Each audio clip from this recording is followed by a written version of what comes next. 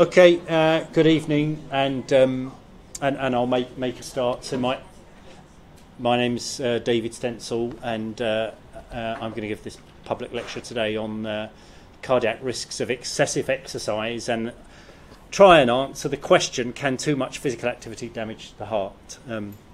Before I say that, I should welcome particularly members of the public that have come from off campus. It's really nice to see all of you here. And so many familiar faces from my colleagues, so I hope I'm not going to disappoint you tonight.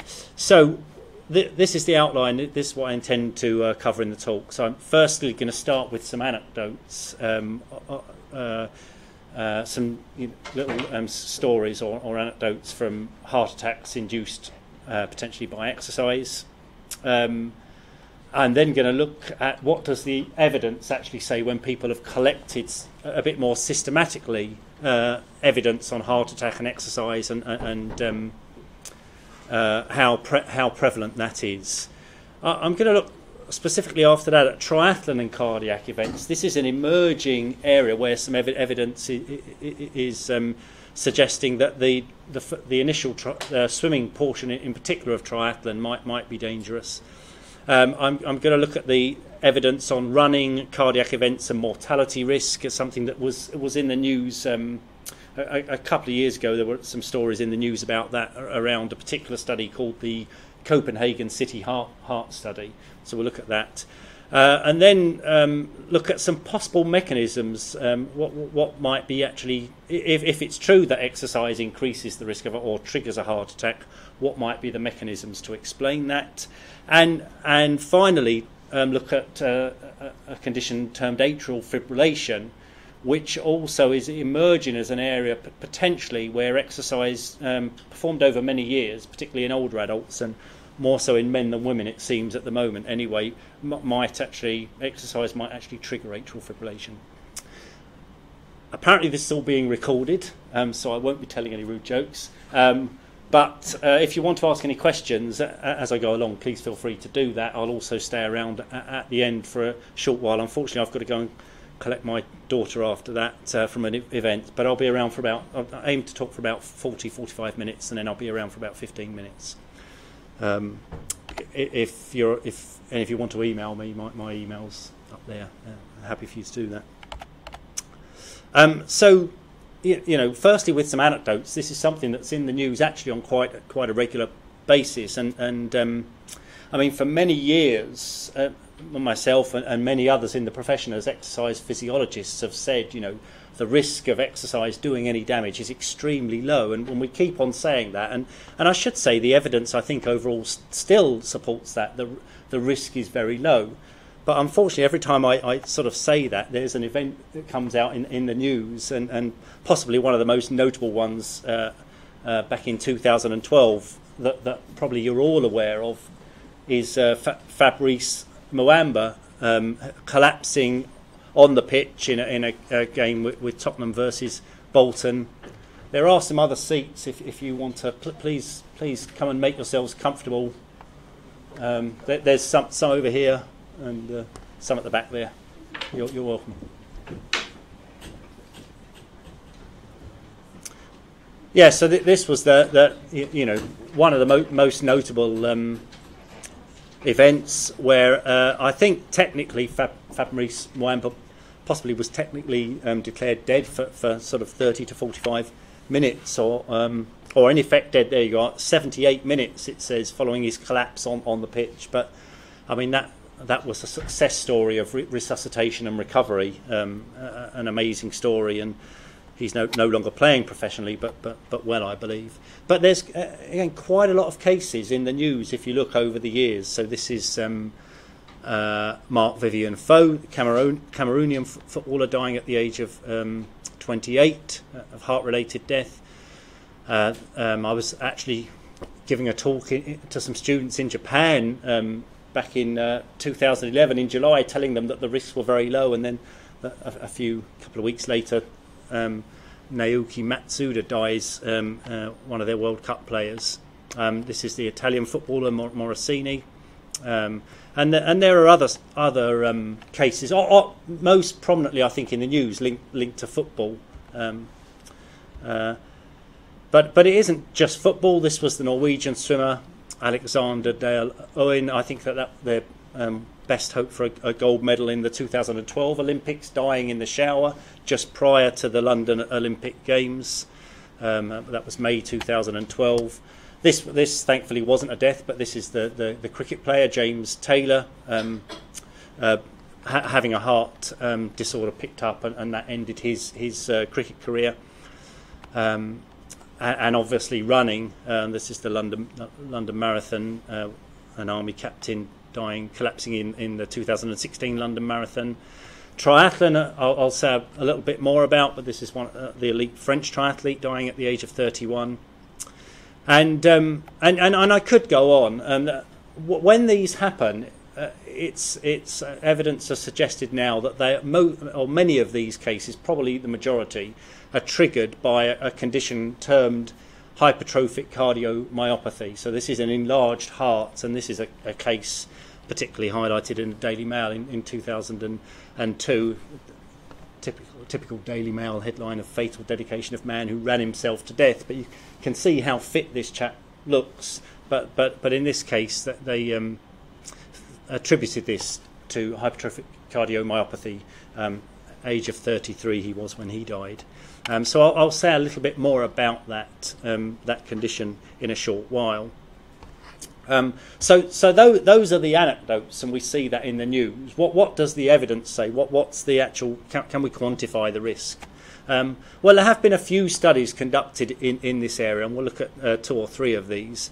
This was one published in the New England Journal of Medicine in 2000, called the Physicians' Health Study, which involved looking at US physicians with 12 years of follow-up. And during this time, there were 122 sudden deaths amongst over 21,000 male physicians.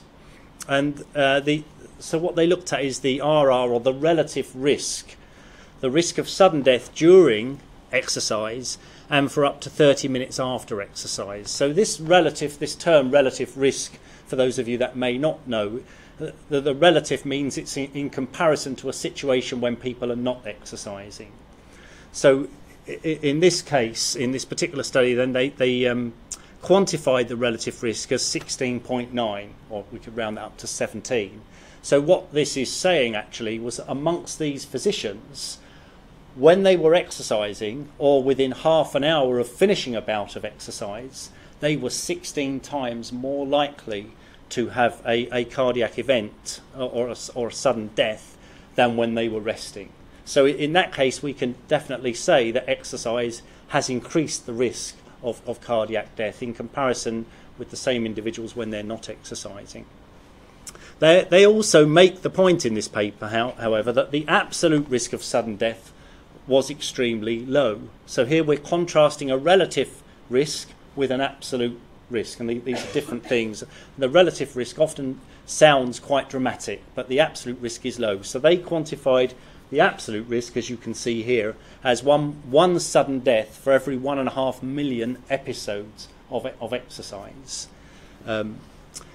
The other thing that came out of this study was that your risk of actually collapsing and dying while doing exercise differs depending on whether you habitually do strenuous exercise or don't habitually do strenuous exercise. So if we look at the table here, so we've got the effect of habitual vigorous exercise, so what people usually do in their daily lives, on the risk of sudden death during and for half an hour after a bout of vigorous exercise compared with light or no exercise. So here we see that the first row is people that habitually do vigorous exercise less than one time per week. And in those people, the relative risk of vigorous exercise triggering sudden death was 74-fold. So they were 74 times more likely to collapse and die during exercise than when they were resting. If we look at the next row down, those people did usually, habitually, between 1 and 4 times a week, they did vigorous exercise. So their relative risk was 18.9 or 19. So it was still an elevated risk, but it was much lower than in those who don't habitually do vigorous exercise. And the last row there is those that do 5 or more times vigorous exercise every week. And in those people, the risk was 11, or 10.9 or 11. So still elevated, but much, much lower than those who aren't habitually doing vigorous exercise. So that was the key finding of this American Physicians' Health study. Even before that, actually, there was a study. This looked at the risk of exercise triggering a myocardial infarction, so a heart attack, this looked at the risk in people grouped according to their frequency of habitual vigorous exercise. This study looked at men as well as women, and again we see a similar sort of story compared with as with the previous study that I've just discussed. So here we've got the frequency of heavy physical exertion per week: 0, 1 to 2 times, 3 to 4 times, and 5 or more. This is plotted on a logarithmic scale, so you can see that in those doing less or doing no vigorous exercise a week habitually, they had a 100-fold increase of triggering a heart attack compared with when they were resting. In those that did 5 or more, the risk was only 2-fold, just a little over 2-fold higher than when they were resting. The definition of heavy exertion here, and the studies don't always use the same definition. The definition here is 6 METs, and again, if you're not sure what a MET is a multiple of the resting metabolic rate. So 6 METs would be six times as much energy expenditure as when you're resting. If you quantified that, it's probably very, very fast walking or slow jogging. More recently, there was a paper published in 2012 that looked specifically at running, so cardiac arrest during long-distance races. So here, this paper analysed data from over 10.9 million runners. And again, let's put this risk in perspective. Then, in absolute terms, 59 cardiac arrests in 10.9 million runners is a very low risk. Most of these were men, so more men than women. The mean age was 42, and if we want to quantify the incidence rate, it was 0.54 per 100,000 participants.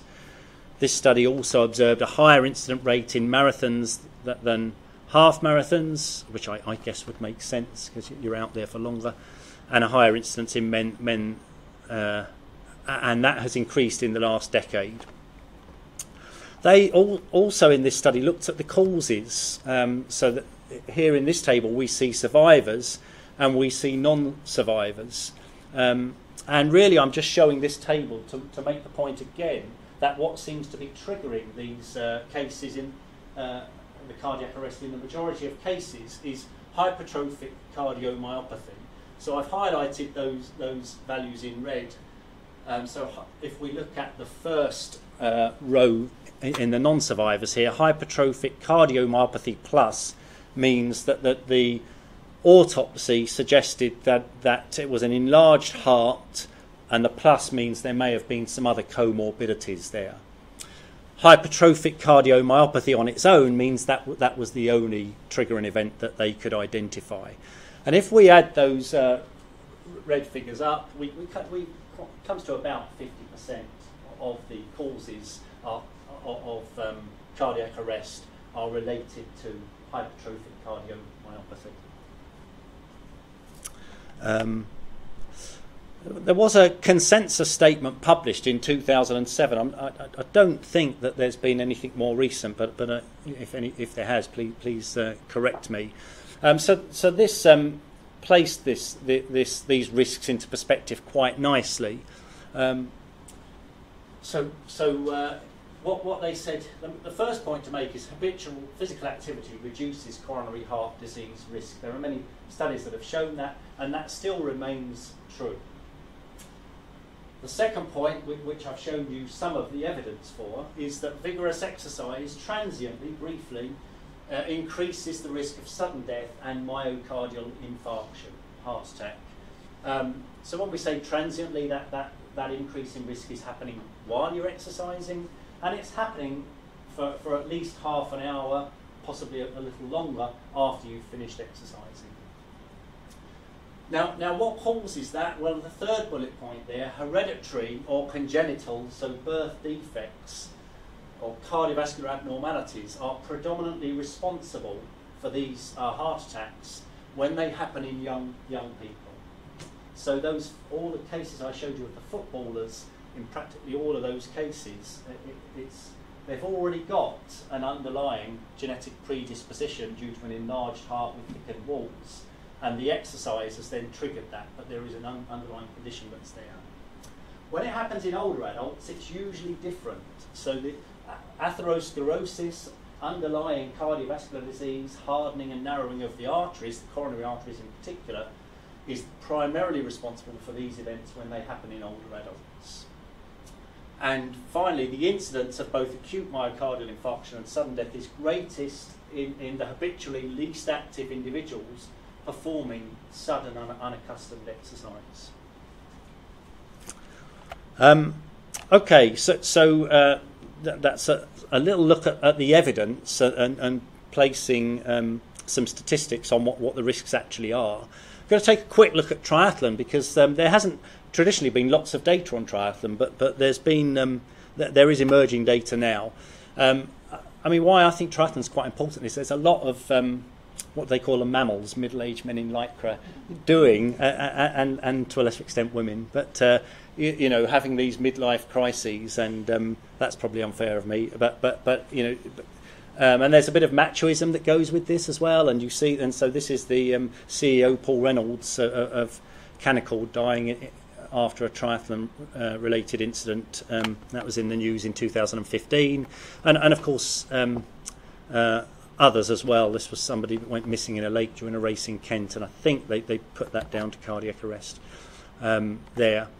And this was Scientific American speculating, why is swimming the most deadly leg of a triathlon? Well, firstly, we need to know, is there actually evidence for that? And there isn't much evidence out there, but it is emerging now. So this was a research letter published in the Journal of the American Medical Association back in 2010, and they looked at deaths in triathlon events, and you can see there were over 959,000 participants, and again, so it's rare because that was the participants. I think this is USA Triathlon sanctioned events. Only 14 deaths out of those 900,000 participants.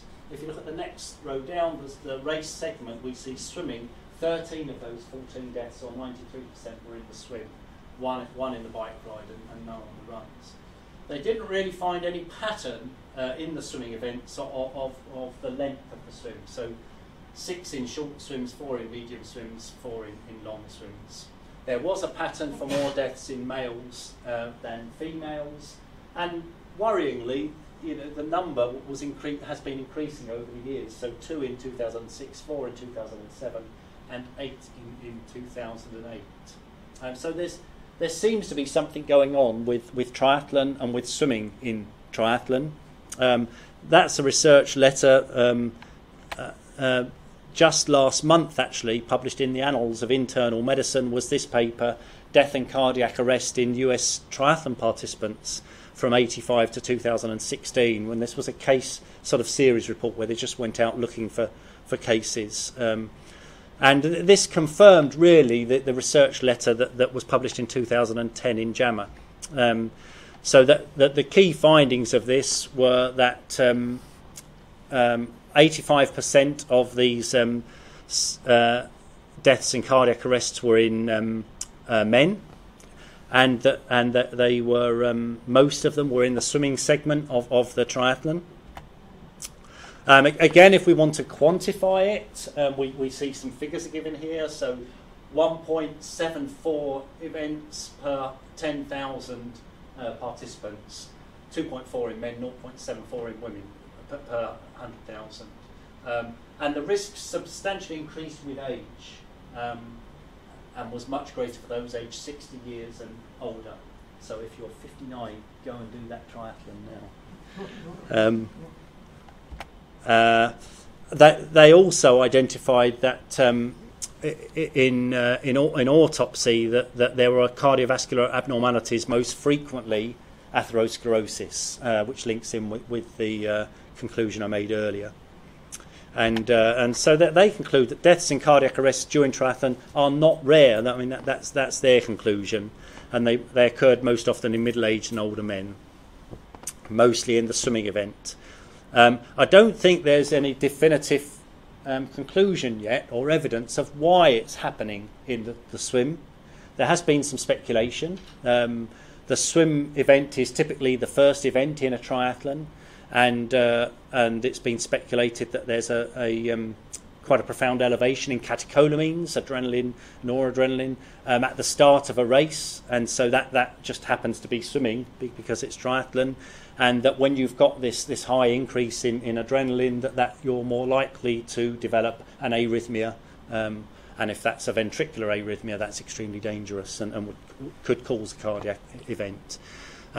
There's also some speculation that this is happening more often in novice triathletes than in well-trained triathletes, and that this may be their first exposure to open water, and that in combination with the elevated adrenaline and the general crowds in the water at that time, may contribute. Okay, so that's a little bit on the emerging area there of triathlon and swimming in triathlon. What about more specifically running and cardiac events and also mortality risk? So James O'Keefe, if any of you are interested to pursue this further, is a cardiologist in particular that is quite vocal about the damage he believes exercise can do to the heart. And if you're really interested to follow up on this, if you Google James O'Keefe TED Talk, he does a really eloquent 20-minute TED Talk on this. And he's published some nice papers, and the quotation I've highlighted here is if one is training to be able to run at speeds of above 7.5 miles per hour, which for runners, particularly younger runners, really isn't that fast. This is better done for some reason other than further improvements in life expectancy. So he says run for your life at a comfortable speed and not too far. And he's got some nice literature if you want to look at that. I'm just going to go through a couple of studies that aren't focused on runners, but just do give us some insights into this area. So for all of my colleagues in the room, they'll be very familiar with this Harvard Alumni Health Study that's Ralph Paffenbarger's work. The American epidemiologist published an awful lot of work showing the benefits of regular exercise. But this is one of the classic slides from Ralph Paffenbarger's work, where he quantified people according to the amount of physical activity they did in a week. So this index is in kilocalories per week. The least active people are here, so they do less than 500 kilocalories per week of exercise. And then we go through each category, so an increase of 500 each time, until you reach the group doing 3,500 or more, expending 3,500 or more kilocalories per week in activity. Now, that doesn't really mean very much, but if you wanted to quantify that, to give an example, we have a rule of thumb that if you walk a mile, it expends about 100 kilocalories. And so less than 500 kilocalories means these people are doing the equivalent of less than 5 miles of walking a week, really not very much. And then this group at the other end are doing the equivalent of about 35 miles of walking per week. And the take-home message from this slide is that the more activity you do, the lower the risk of all-cause mortality of death from any cause. So that's the good news. This last group here raises the question mark: is there a point at which too much exercise begins to be damaging? So this is the group with 0.62. So this group have a 48% lower risk of dying during the observation period than the least active group, but obviously their risk is a bit higher than the group before them. So this raises the question: is this the point where the relationship starts to turn? Also, again, this study is not related to running per se, but this is a study in Taiwan which had over 400,000 men and women. This is daily physical activity duration in minutes. and all-cause mortality reduction. Okay, so as you go up the y-axis there, that's better. The higher you go, the greater the reduction in the risk of death during the observation period. But the reason for showing this slide is that we see a plateauing. So the vigorous exercisers are those with the blue broken line there, and we see that once we get about past about or up to about 40 to 50 minutes, that has plateaued there, suggesting that more exercise isn't going to be beneficial, more vigorous exercise, and it possibly might turn the other way. When we look at the moderate exercise, that's the broken green line, the lowest line there, and we see that in that case you have to reach about 1.5 hours of exercise per day before that plateauing seems to occur, and the red line in the middle with percentages above it is the overall risk in the whole group, regardless of intensity of exercise. So the point here is there seems to be a plateauing after a certain amount of exercise, and that seems to occur earlier if you talk about vigorous exercise. So that's not specifically running, and neither is this again, but this is a look at cardiorespiratory fitness. So now we're looking at a characteristic rather than a behaviour now, how fit people are, and do you get protection from being fitter? And in this study, fitness is quantified in METs, these multiples of the resting metabolic rate. So we see that in this particular study, the highest risk of death was in those whose exercise capacity was less than 7 METs. So that's our least fit group there, and they had the highest risk of death. And as we go through, as people were fitter, the risk of death was lower. But again, the reason for showing this is we seem to get a plateauing. Once you get to about 10 METs, really, which, again, as physiologists who study people who are extremely fit, this 10 METs value wouldn't be regarded as extremely fit. You certainly don't need to be going out and running every day, or even 4 days a week to get that kind of exercise capacity. So again, there seems to be a plateauing here, suggesting you don't need to do too much. And this specifically looking at running distance here and the risk of all-cause mortality. It's evidence like this which is beginning to perhaps prompt people to think, well, maybe we ought to introduce some limits here. So this suggests a U-shaped association. People doing, in this example, no running a week have been assigned a relative risk of 1, and we see that those that are running up to 4.9 miles a week, or 5 to 10, 10 to 15, 15 to 20, in each of those 4 groups, their hazard ratio is lower. They seem to be protected from all-cause mortality. But in those doing more than 20 miles a week, whilst they're still a little lower than the reference group, the relationship has turned. So if we look at this specifically, we might say that 20 miles a week of running might be the limit if we're purely interested in enhancing our health. And this was the study that made the headlines on the BBC News. So training very hard, as bad as no exercise at all. So this was data from the Copenhagen City Heart Study.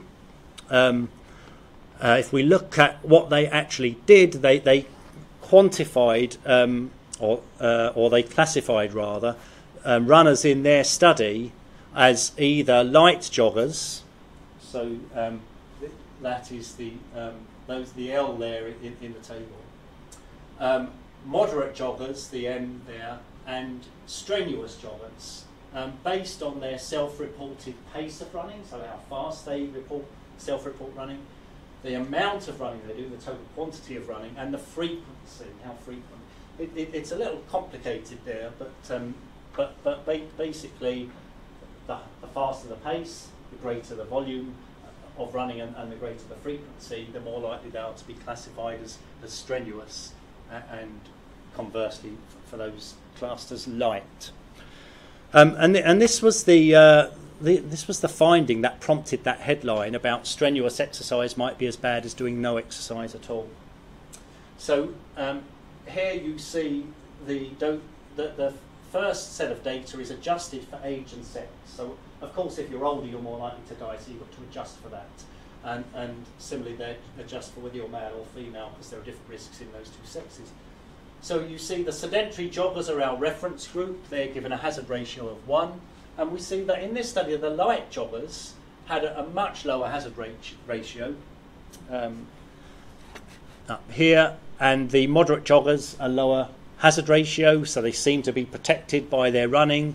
Although this is an observational study, we can't attribute cause-effect. But when we look at the strenuous joggers, they don't appear any different, and actually that risk goes up to 3.6 times higher, or 8.8 times higher when they're adjusted for age, sex, smoking, alcohol intake, education, and diabetes. So that was the basis of that headline: training very hard, as bad as no exercise at all. If you look a bit carefully at that, though, you see that in the strenuous jogger group, there actually were only 2 deaths. And so several people pointed this out, that this could very easily just be a statistical artifact. And hence the BBC changed their mind a few months later and put why strenuous runs may not be so bad for you after all. So do your homework before you put your headlines out. This is the fairly well-known case of Mika True, and this is the speculation in Run as well. Did running cause Mika True's death? So if you don't know about this, very interesting man that American who this is what I've managed to divulge actually from the web. So I won't, I think this is authentic, and I've read it in several sources now. But apparently dropped out of modern civilization and went to live with these Tarahumara Indians in Mexico, who nicknamed him the White Horse, Cabello Blanco White Horse. And it's reported that he often ran distances of 25 to 100 miles in a day. And in March 2012, he was on a 12-mile training run in New Mexico, and he dropped dead. And I think it took a few days to find his body, but he was 58 when he died, and an autopsy classified or classed his death as unclassified cardiomyopathy. They actually didn't have any medical records on him because apparently he never visited a doctor. And as you can see, he looks extremely healthy there. But that was the classification of his death. Obviously, that's anecdotal there. So, what are the possible mechanisms by which exercise might trigger a heart attack? Well, I've mentioned 2 or 3 times now hypertrophic cardiomyopathy. So, what is this? It's an inherited. I got this from the British Heart Foundation, by the way. It's an inherited disease of the heart muscle, in which the heart muscle walls, both the left and right ventricle, are thickened.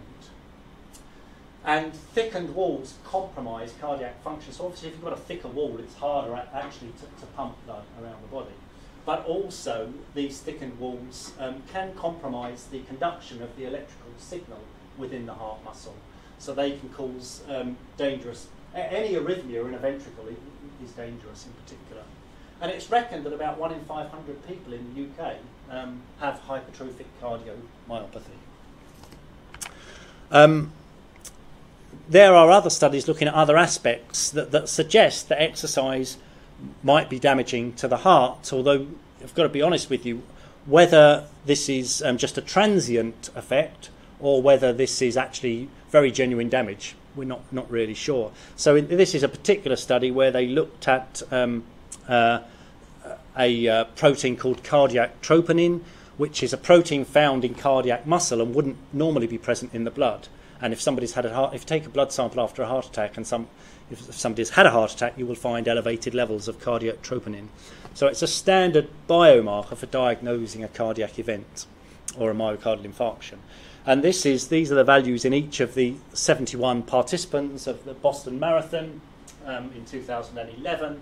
And you can see there's a range, so some of them get very little elevation. But in quite a few of these runners, the cardiac troponin levels have been increased or appear to have been elevated by the marathon. Now, as I say, whether that's just a transient, benign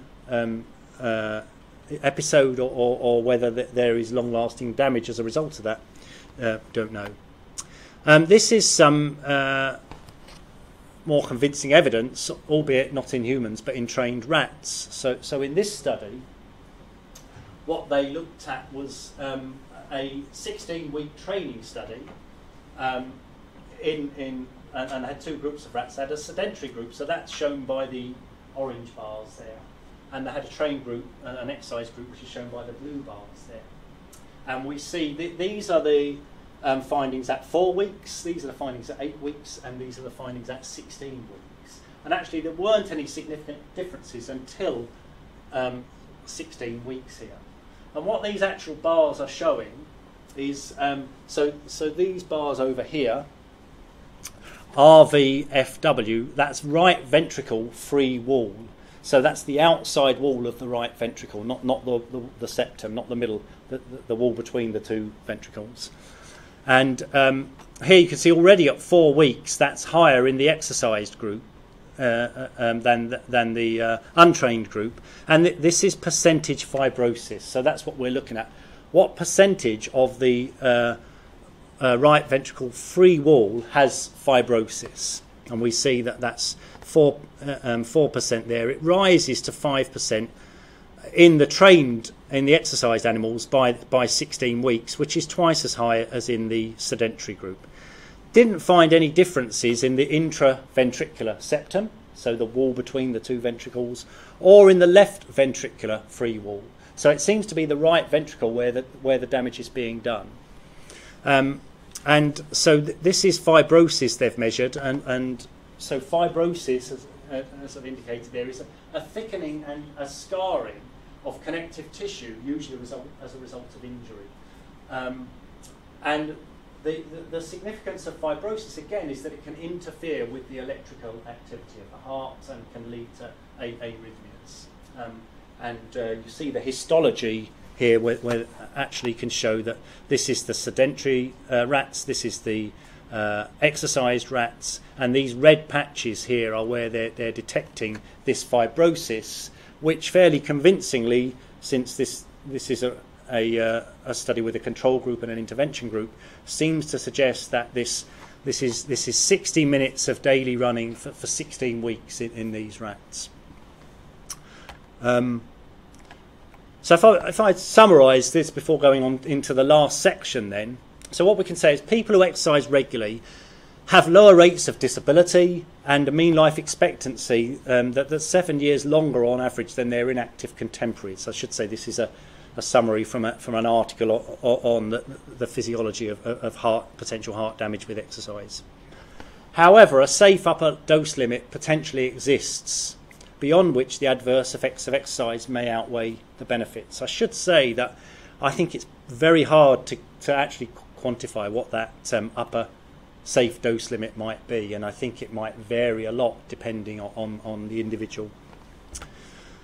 Chronic exercise, intense and sustained exercise, causes patchy myocardial fibrosis, particularly in the atria, intraventricular septum and right ventricle. The intraventricular septum, that didn't show in the study that I just showed you, but when they summarised the evidence overall, they've concluded that, creating a substrate for atrial and ventricular arrhythmias.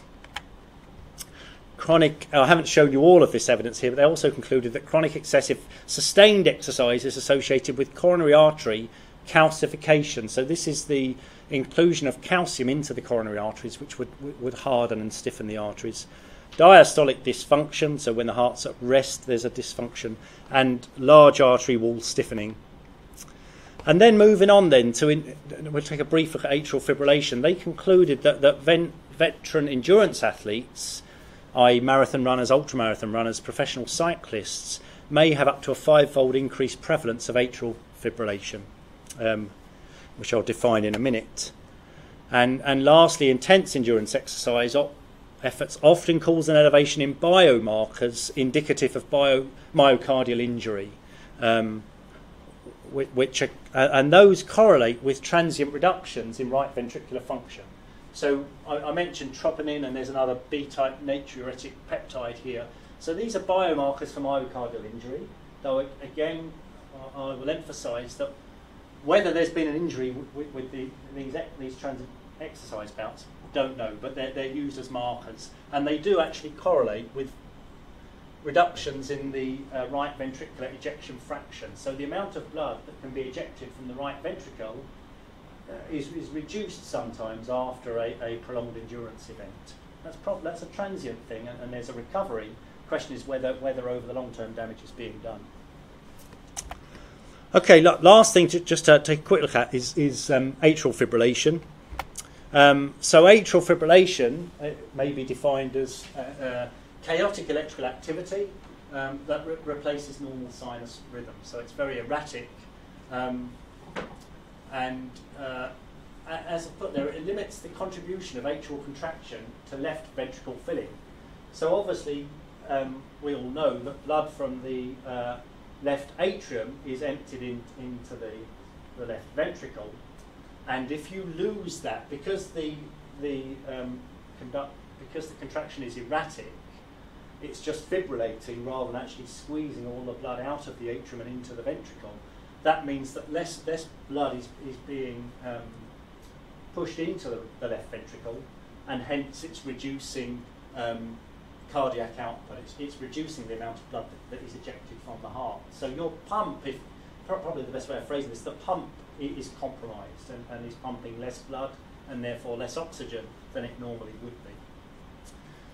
That actually isn't the major problem with atrial fibrillation. You can survive pretty well with atrial fibrillation, and it can be fairly benign in most people from the point of view of, well, it would definitely compromise your running ability, but you can function on a daily basis. Most people can walk around fine and do daily activities fine. The real problem with atrial fibrillation is it increases your risk of a stroke, because blood pools in the atrium, and it doesn't get emptied. Some of the blood doesn't empty.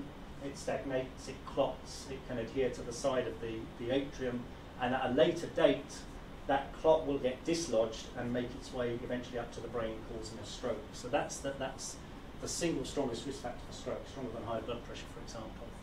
Prevalence in the UK, about 2% of the population, but amongst all of us, there's a 1 in 4 lifetime risk of developing atrial fibrillation. And similarly in America, we see 2% of young people, 9% of older people with atrial fibrillation. So the question here is, can something that we associate with a healthy habit, exercising, actually be unhealthy for the heart and increase the risk of a stroke? And again, this is something that's been picked up in the news. So athletes beware, endurance training may make it more likely that you will need a pacemaker, scientists believe. And where is the evidence for this? Well, actually there is evidence emerging. This is a review paper published in 2012, and in this paper they looked at the prevalence of prevalence and risk of atrial fibrillation and atrial flutter AFL, which is a related condition, in various groups of athletes. It's not comprehensive. I would say it's an early or preliminary type of study. We can see that the age range varies from 26 in the elite athletes through to 60, mid to late 60s in these latter groups here. Most of these studies are in men, so 100% of the participants in most of them are men, but study 3 is 50% men, 50% women, and study 1 has about 30% women. And then we see percent AF. Some of these studies have a control group. So this second study here, non-elite marathon runners, 4.9% had atrial fibrillation. Controls only 0.7%. If we look at orienteers, these veteran elite orienteers, 5% of them had atrial fibrillation, 9% of the controls. Cross-country skiing, a type of activity characterised by very high levels of endurance fitness, but quite prodigious amounts of endurance exercise, and the prevalence there they found in those veteran cross-country skiers was nearly 17% of them had atrial fibrillation. Again, they were an older group, 69 years of age on average. Again, if we look at animal studies, there is evidence from animal studies that exercise actually can trigger atrial fibrillation. So this is title of this paper, Atrial Fibrillation Promotion by Endurance Exercise. And in this paper, they exercised rats over 16 weeks and were able to demonstrate that when they got these rats to do daily exercise, 1 hour daily, that those in the trained group were more likely to develop atrial fibrillation over the 16 weeks. However, again, to add to the complexities of this and what makes it so difficult to generalise is that you can find reports of people who do huge amounts of exercise and have completely normal heart function. So this is a case report, a 6-time Ultraman winner and a normal heart, a case report. So if you look at what this chap does or did, 47-year-old male, 6 times Ultraman winner, 50,000 hours of training and competition, 35-year-long career, 25 to 30 hours a week of training. So that's 25 times higher than the recommended dose for health. When they investigated this man's heart comprehensively, they found no major abnormalities in the electrocardiograms, whether that was in rest or during exercise, transthoracic echocardiogram and MRI scanning. So no enlargement of the heart, no thickening of the walls, no abnormal electrical activity. In fact, after his complete evaluation, his heart was found to be quite normal.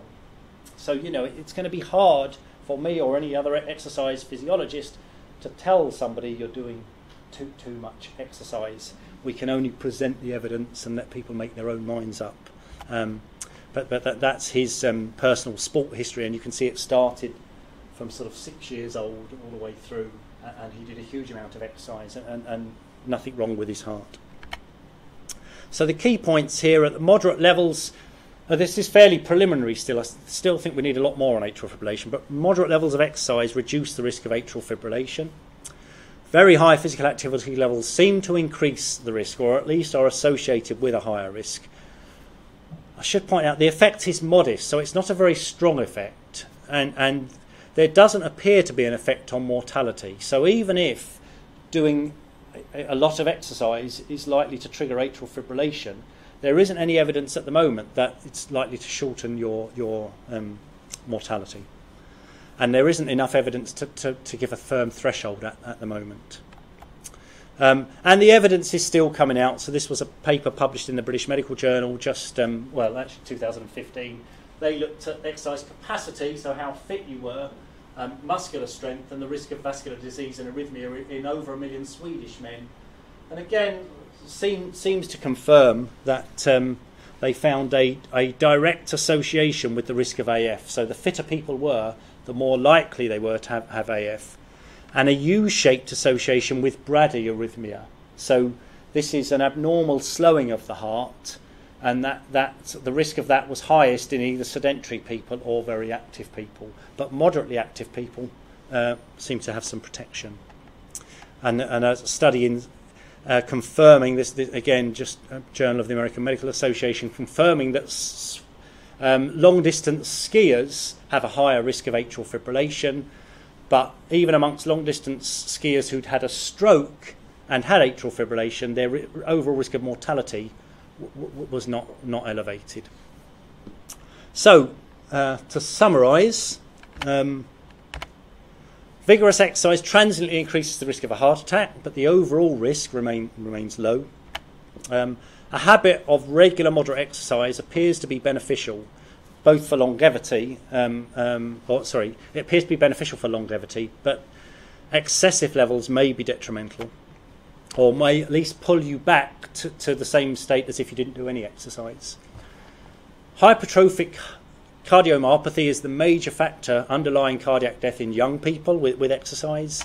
Atherosclerosis is the major triggering factor with exercise in older adults. And if you want to know what an older adult is, by the way, I was very depressed sitting in a presentation where I was told that if you're above 50, you're an older adult. So I'm now officially an older adult. Emerging evidence suggests a link between prolonged endurance exercise performed over many years and atrial fibrillation, but we can't really give a threshold for that at the moment. And I'm happy to take any questions, and thank you for listening.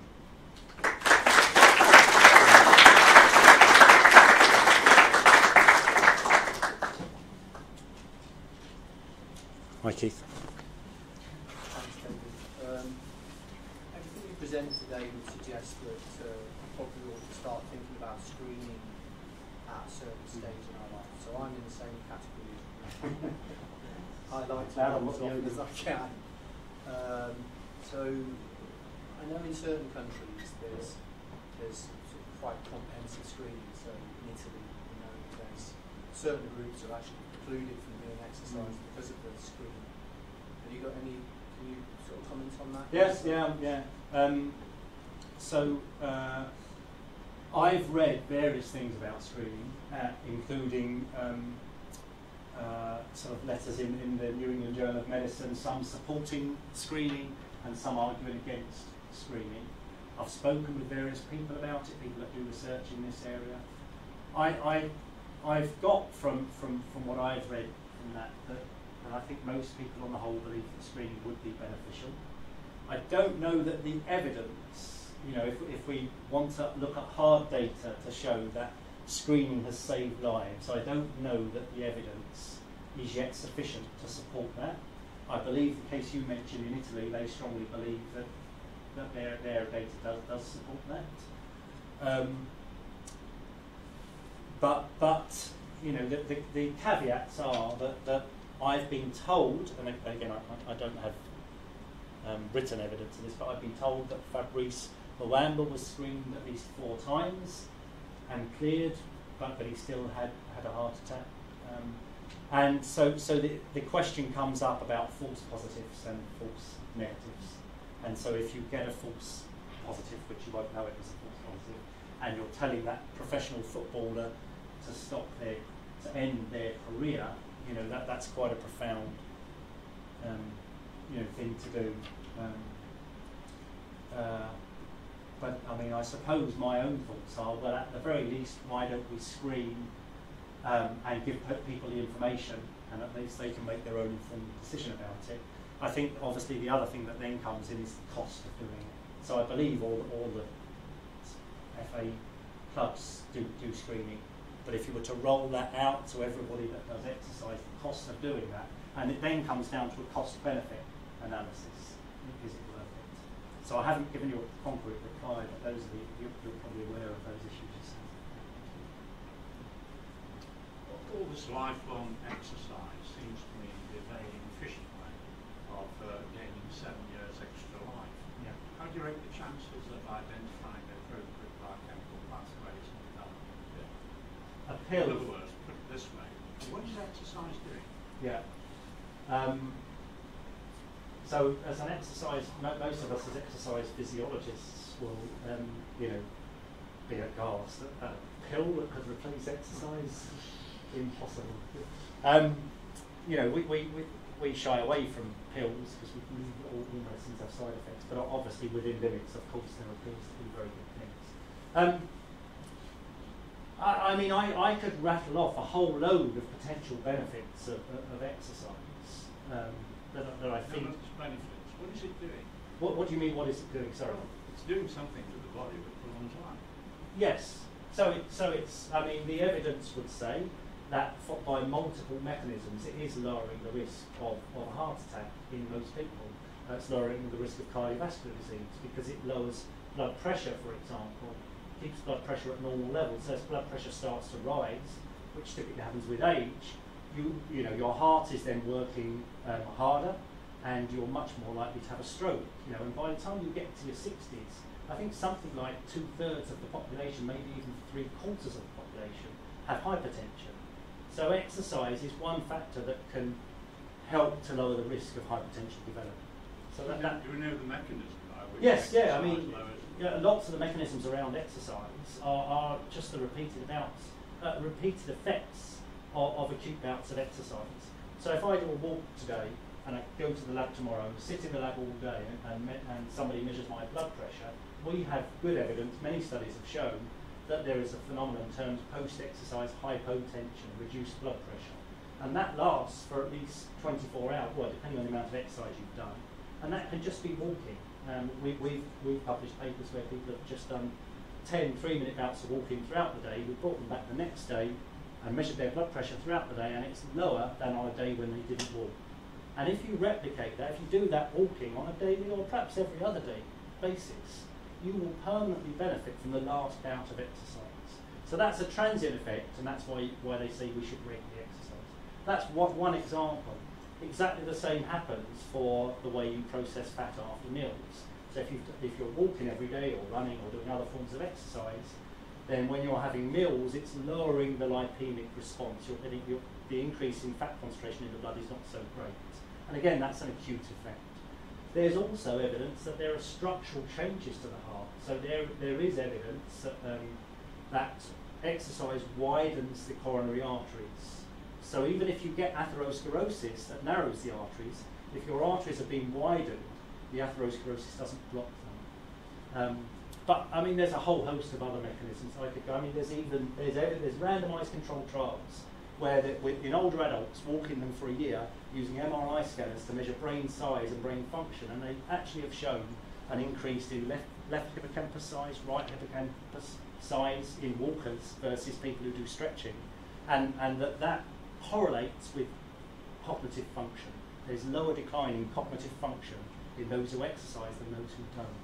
So you know, I could go on. There's bone mineral density increasing and preventing or reducing the risk of a fracture with a fall and so on. So there are lots of potential mechanisms. A big pill. So I don't think you'll get any pill that will have such multiple effects as that. People are trying that. Yeah. Right. Well, there are drug companies trying. Yeah. Of You course. won't get all of them. So since I was a student, you know, one of my interests is weight control, and I've been reading about pills to cure obesity or reduce it over 30 years, and still we haven't got a pill. And as fast as they come on the market, after all the rigorous testing, you know, Food and Drug Administration permission and trials, they're on the market and then they come off the market because they're associated with side effects and so on. So. Personally, I remain to be convinced. I don't dispute that statins are great for lowering cholesterol and that other drugs are good for lowering blood pressure, and that some people will need statins because exercise isn't a panacea. If you've got familial hyperlipidemia, exercise isn't going to be a solution for you. But for the majority of the public, it will be, I think.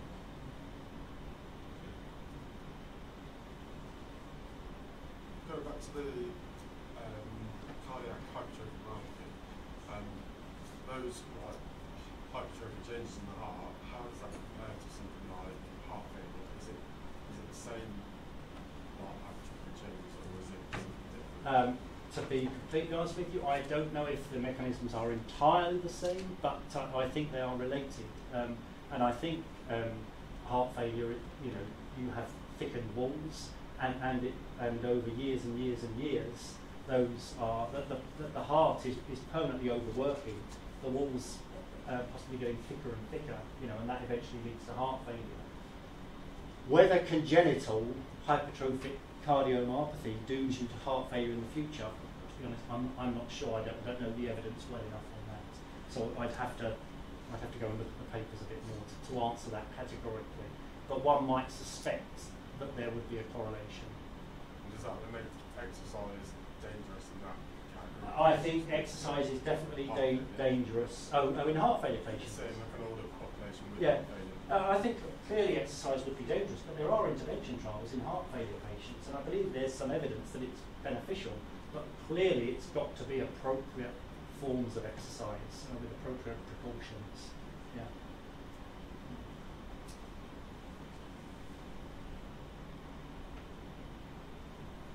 Do all the benefits and the possible problems that you've talked about, but they apply also to vigorous exercise in the gym, because some people only do their exercise in the gym, don't they? Yeah, I think they would, the basic